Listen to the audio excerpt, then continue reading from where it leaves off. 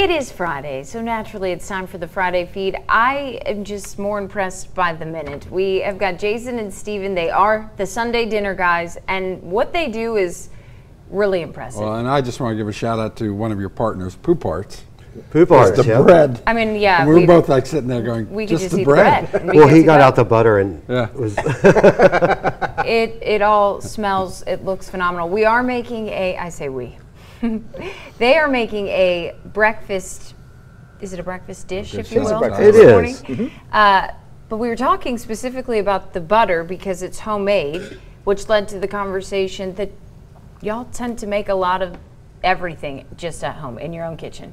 Yeah, if we've got an ingredient for Sunday dinner, I think it's more special to make that and show that you've made it. Yeah. So we make our own pasta. We've made sour cream. We've made ricotta. We've made mozzarella for our Sunday dinners. Tortillas. If we need to press some of those out, then we do so. So everything that I feel like we can make, we do. Yeah. That's now amazing. today I chose Poop Arts for their bread because it's way better than mine. Well, I mean, sometimes you got to stick with put your pride aside and stick with the winning. You do, yeah. It's great bread. What's great. But his amazing. butter, I mean, literally came together in, let's say, 20 minutes. In a KitchenAid, yeah. Just cream and a little salt and put it in your KitchenAid. Yeah. So are you constantly just looking up recipes? New recipes? Constantly. Yeah, I would say so, yeah.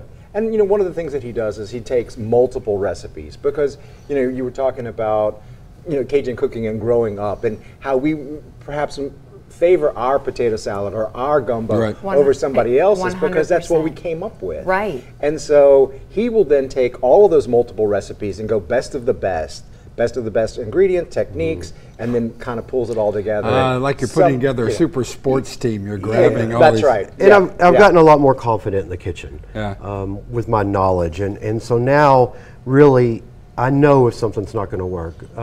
I'll throw out a recipe that says use 1 clove of garlic.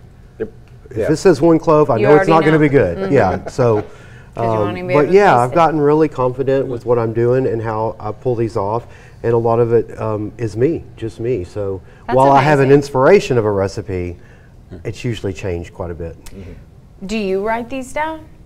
For the most part? I do. And I've posted some on Foodies of Lafayette, the website, foodiesoflafayette.com. It's the best. Yeah. We have Heidi on often. If you've not been to that site, it is on Facebook. You can go to the website. I use it all the time. Yeah. And we actually have a really great app called Paprika.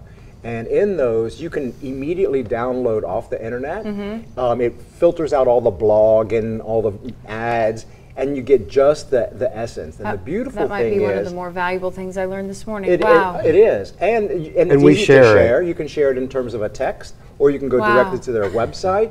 But the beautiful thing is that you're also able to edit it.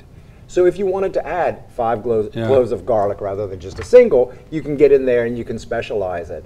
And That's so amazing. and then we put all of our Sunday dinners by month in there. So it's an easy resource. You're not having to scrolling through. That's great. It's all right there. And you're able to categorize.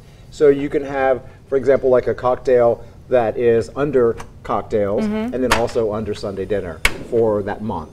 I'm going to download that app. You guys are incredible. We are learning so much this morning. We have to send it to Adam really quick. What are you doing with the bread? I'm about to toast the brioche in the pan juices. Okay, that's perfect. Oh, that's the best. It's like We're my coming mom's back. French toast. Storm Track 15 meteorologist Adam Olivier patiently waiting to tell you about the weather today.